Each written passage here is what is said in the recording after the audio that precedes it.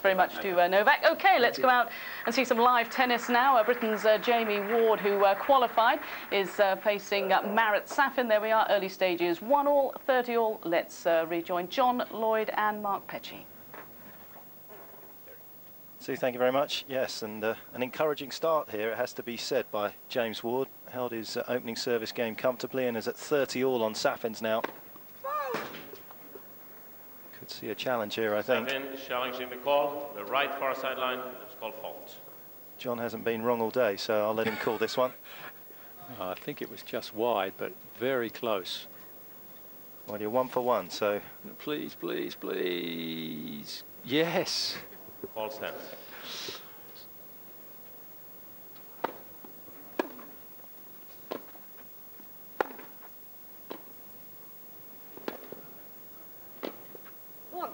That's a good point. Again, another impressive forehand. 30-40. Safin has 2 challenges remaining. We thought that you know, the first game or two might be the nerves may come in for James Ward. It's a big occasion for him, but so far he seems to have really adjusted quickly and seemed to be enjoying the situation so far. Really hitting out, particularly on the forehand side. That's not his best side. Backhand normally.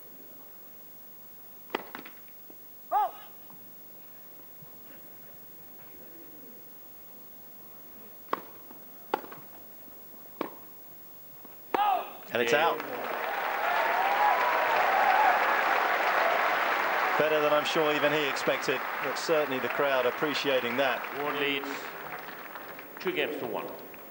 And the 21-year-old breaks first in this first round match, and he certainly has played particularly well. To start with, he's got a very flat game, as you said, John, coming into this, and obviously growing up in Spain, you expect him to have perhaps a little bit more spin on the ball, but the fact it's so flat, it's actually staying very deep, and it's difficult for Safin to attack. Yeah, at the moment, I mean, obviously we've just started the match and he's got the early break, but at the moment, Marat Safin, I think, a little bit surprised with the speed of the ground strokes from James Ward. As you said, he spent the last 4 or 5 years with Juan Carlos Ferrero in Spain, and he obviously hasn't copied his topspin game at all, because he hits as flat as almost anybody that's on the circuit, James Ward, but very effective so far and getting a lot of pace, a lot of penetration off the ground.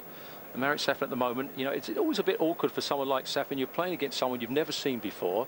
He's never played a tour event before. And I'm sure he's asked a few people, and people have probably said, well, we don't know him either. So he's got no idea how his opponent's going to play. And at the moment, it'll take him probably a couple more games, maybe just to adjust.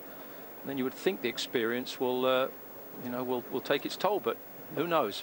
Good hold from here from James Ward, and we could have an interesting first set here. Very good friends with Juan Carlos Ferrero, as you say, and gave him a call after he qualified here and the draw had come out that he was playing Marat Safin, to ask a few tips on how to play the Russian. No question, it must have helped Ward's game that he's practiced a fair bit with Ferrero as well, to get used to that type of pace of hitting.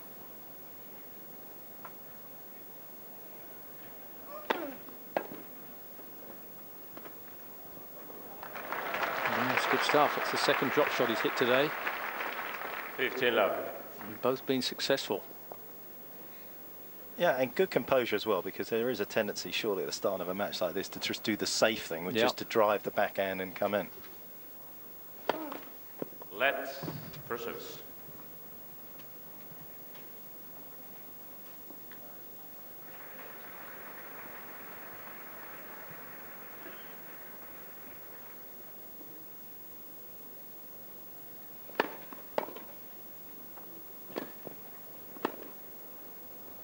Good length. 30 love.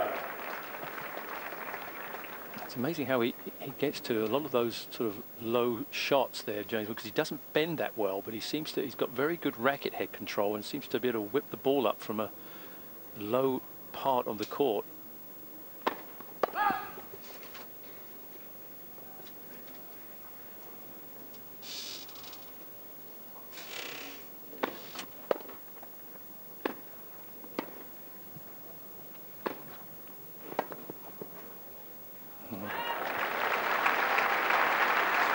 Well, it's been flawless so far, and as much as Safin, I'm sure, will be a little despondent with the scoreline, there's not a lot he could have done.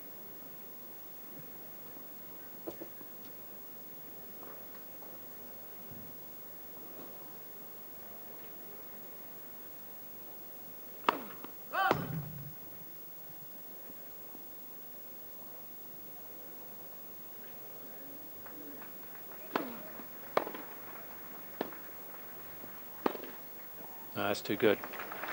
You've got to be careful with that 40-15. slice backhand. He hits it pretty well sometimes, but that one, not enough bite on the ball.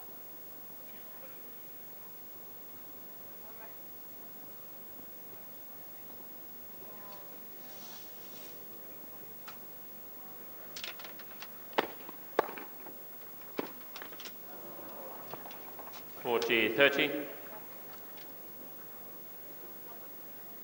Of course, we shouldn't forget that this is Safin's first match on grass as well, so it may take him a little bit of time just to find his rhythm.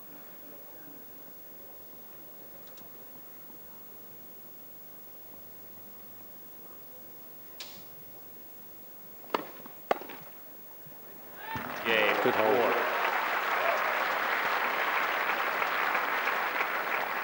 Build a healthy Ward lead leads 3-1. in that game, and a healthy lead in the set now at 3-1. Giving himself a little bit of breathing space, which is a real luxury against somebody of the caliber of Marat Safin.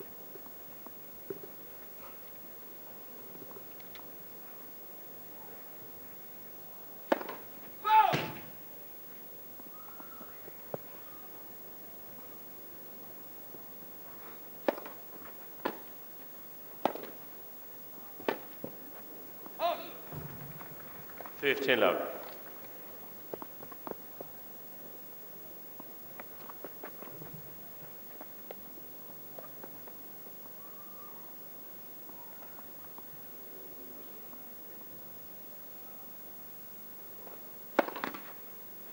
Left for service.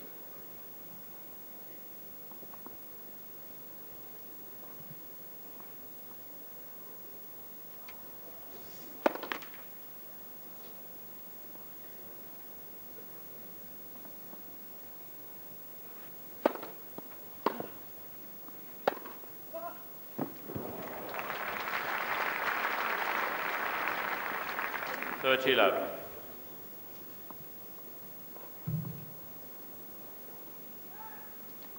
Marat Safin's coach, Hernan Gumi, who he's been with since July 2007. He spent a little bit of time apart from him on the Master Series in Monte Carlo. He was with Marc Rosset. I always think it's curious when you have a coach like Gumi, 30-15. you know, I'm sure he's been around a while, but he was an out-and-out clay court player, and then you have him here. What is Safin going to ask him about how to play on grass when he basically showed up at grass just to sort of shake hands and lose in the first round if he ever played hardly at all? So I wonder if they just basically just get Marat pitting the best way they can and don't talk tactics too much.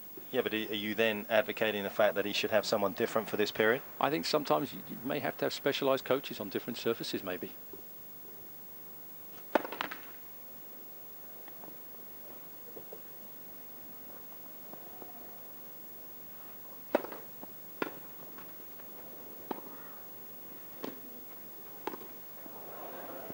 Oh, good point.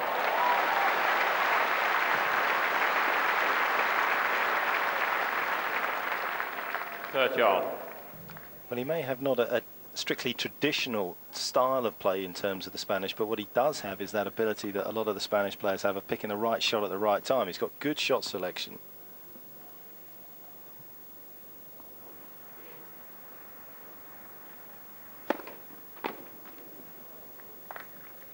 (40-30). Safin having to change it up a little bit there with the potential serve and volley play. Certainly not having it all his own way at the back of the court.